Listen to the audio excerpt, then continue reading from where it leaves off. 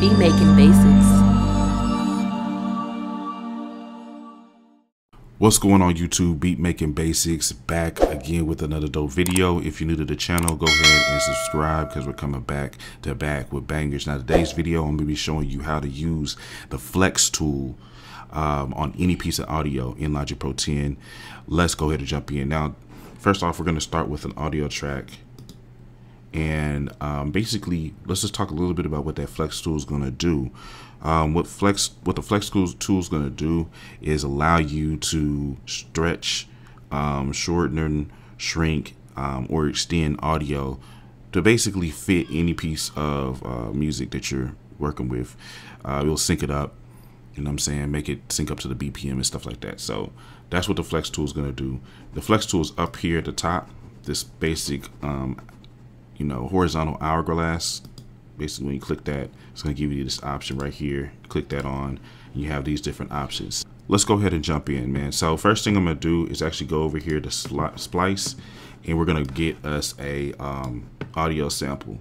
I've already been playing around in here, so I'm going to actually use this one right here.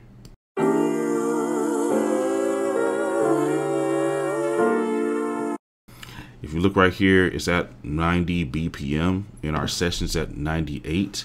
And so what I'm going to do is bring it in just as an example to show you what we could do with the Flex tool to sync this up. In this example, I'm not going to be importing the tempo, so I'm just going to do that. So now we have 98 tempo on the actual session, and then the actual wave file is 90 BPM. So obviously, if I was to turn this down and put on the metronome or whatever, you'll see how it's not going to line up. You see this little tail right here.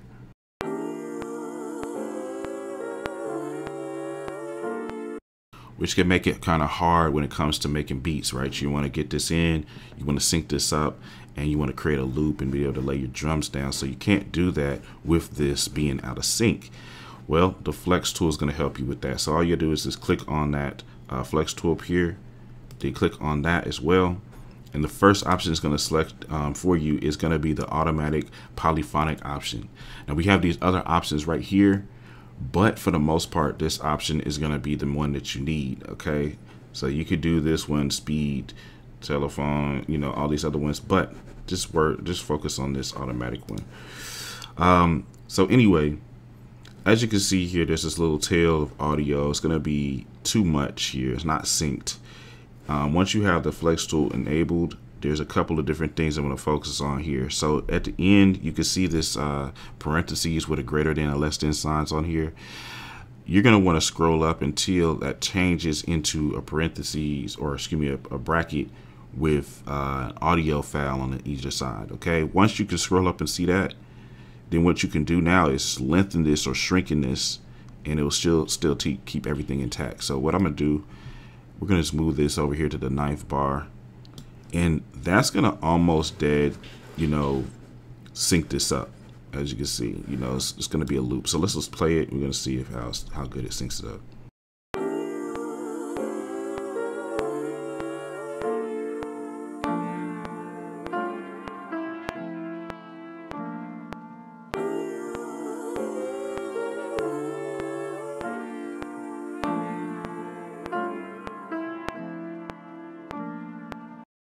Alright, so it's almost all the way on point, but if you really listen, there's a couple of notes that are off, okay? Right around here in the 3rd to 5th measure, and then also between the 7th and 8th measure, there's some notes that are off.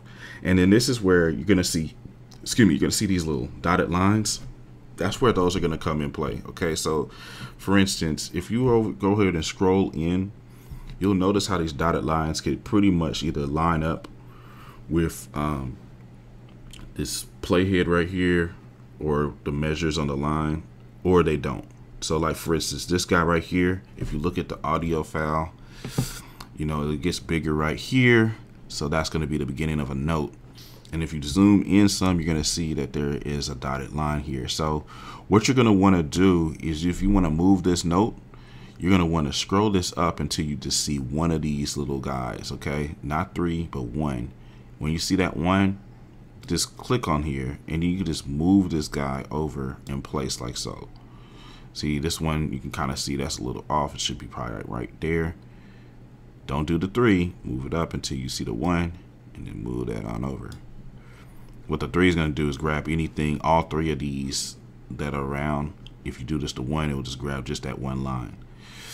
So we have that done here. This one looks like it might need to be moved right there. That's on point. And I have to move these as well. So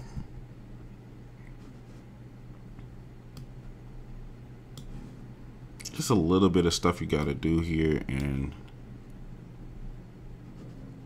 you'll see. All right, bet. So now we did those adjustments. Now let's check out our file.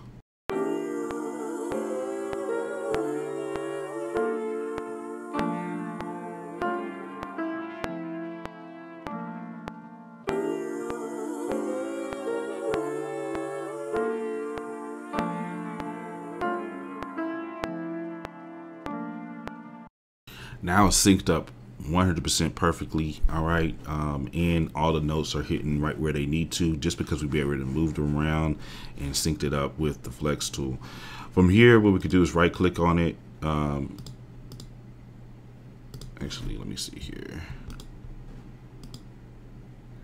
It's interesting. Well, you could do the hotkey too. Do Control B, and then basically what that's going to do is bounce the region in place and recreate a whole new audio file. And that's going to be good because it's going to basically recreate this with all of the, you know, changes in the sync. So we'll do that, and we'll just go ahead and push that. And now we have this brand new audio file that has all of the changes that doesn't necessarily even need to be synced up.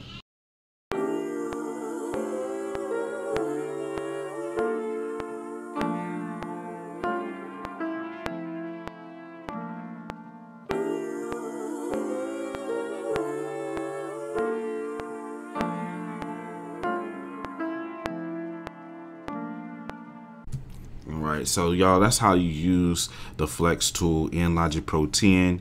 If you have questions, leave them in the comment section below. Also, if there is some type of topic that you want me to cover, leave it in the comment section below. I do respond to those. Appreciate y'all watching again. Make sure you get subscribed, and also make sure you head over to our website, beatmakingbasics.com. We have full video courses there with a whole curriculum to help keep you on point with your beat making skills and everything like that. You also can grab loop packs, and you can also grab templates. Appreciate y'all. Head over to our site, and I will see you in the next video.